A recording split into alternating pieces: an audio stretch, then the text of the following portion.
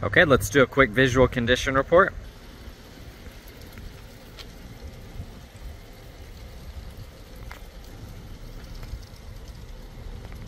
You can see here it has some cat skin leather that looks really nice. Kick plate looks good.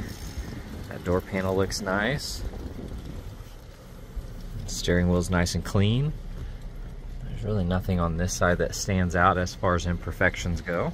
Alright, and then looking at the back seat, this side looks really nice. I'm not seeing any rips or tears. Now there's 3 little indentions there, a little wrinkle here, as well as on the top, so it appears there is probably a car seat in that seat. Back of the seats look good. Got the nice mats. Door looks great. And here on the front right, we do have a little scratch on the panel there. Kick plate is really clean. This leather looks really nice. Console looks good. All these buttons look good.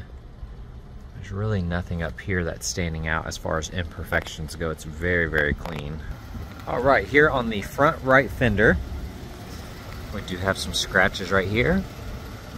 Little one there. Here and there. And that wheel looks really nice. This section looks really good. A lot of times you'll see a dent here from the mirror coming out and hitting it. The doors look really nice. A couple little rock chips here on the fender flare, a few little scuffs. Got a really light scratch right here and here. Got a small chip right there. Looking on this tire carrier, it is color matched to the vehicle. It does have a little scratch right here, and a lot of that has been touched up.